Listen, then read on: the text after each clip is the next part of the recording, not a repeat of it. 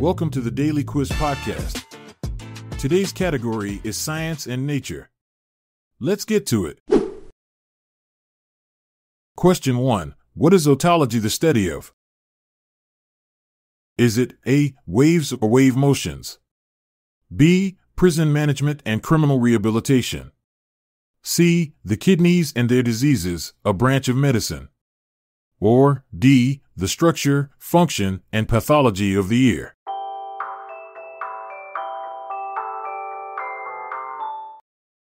The answer is D. The structure, function, and pathology of the ear.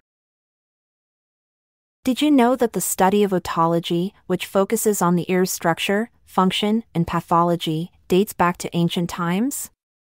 The ancient Egyptians were known to have developed some of the earliest methods for treating ear ailments, showcasing the long history and importance of understanding this intricate sensory organ. Question 2. What is the name of a shape with four sides of unequal length? Is it A. Trapezoid? B. Parallelogram? C. Rectangle?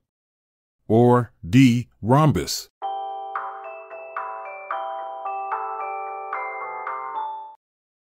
The answer is A. Trapezoid. Did you know that the word trapezoid comes from the Greek word trapeza, which means table?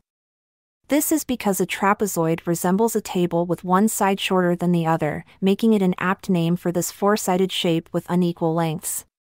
So next time you see a trapezoid, think of it as a geometric table. Question 3. Which of the following is a symptom of asthma? Is it A. Headache? B. Fever? C. Shortness of breath? Or D. Weight loss?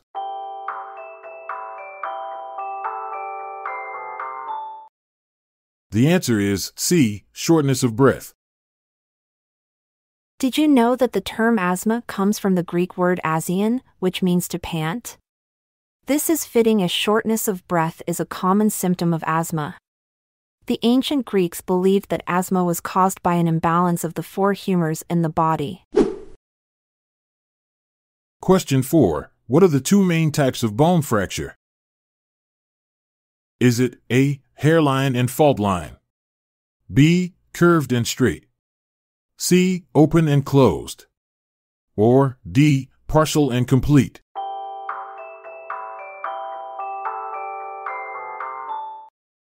The answer is C. Open and closed. An intriguing fact about bone fractures is that the term open fracture used to be known as a compound fracture. The change in terminology occurred because the word compound was often associated with complexity, leading to potential misunderstandings in medical settings. This shift highlights the importance of clear and precise language in healthcare. Question 5. What is paleoanthropology the study of? Is it A. Prehistoric people and human origins? B. Interactions between organisms and geomorphological processes? C. Study of refuse and trash? Or D. Crime?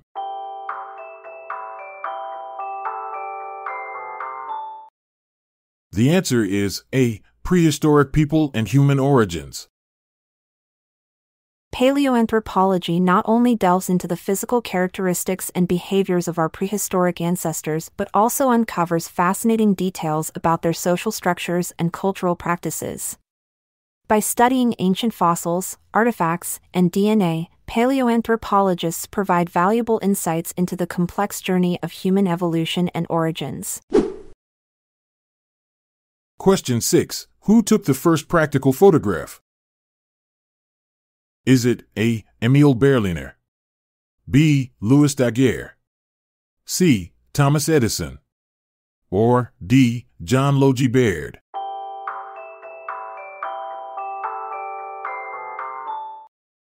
The answer is B. Louis Daguerre.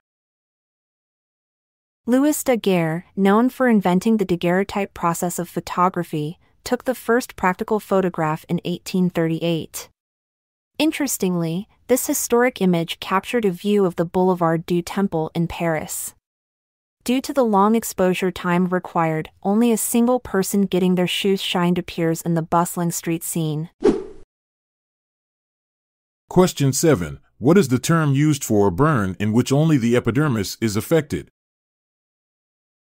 Is it A, a first-degree burn, B, a cut, C, a flesh wound, or D, a contact burn?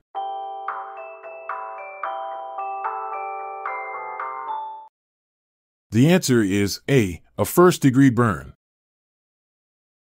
Did you know that first-degree burns, also known as superficial burns, can sometimes be identified by a characteristic redness and mild pain? These burns typically heal within a few days without leaving any lasting damage. So next time you accidentally touch a hot surface, remember it might just be a first-degree burn. Question 8. What is the chemical potassium nitrate often used for? Is it A, it is used as an ingredient in the production of glass, bricks, and ceramics? B, it is a poisonous gas? C, it is used in baking to stabilize egg whites? Or D, it is used in fertilizers, rocket propellants, and fireworks?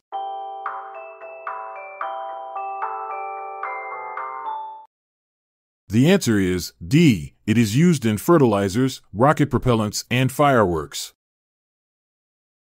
Potassium nitrate, also known as saltpeter, has a fascinating history beyond its modern uses. In the Middle Ages, it was believed to have medicinal properties and was used to treat various ailments like asthma and even impotence. Its versatility from medicine to pyrotechnics showcases the diverse impact of this compound throughout history. Question 9. What is Semitology the study of? Is it A, Semitic cultures, B, plant diseases, C, hearing, a branch of medicine, or D, life?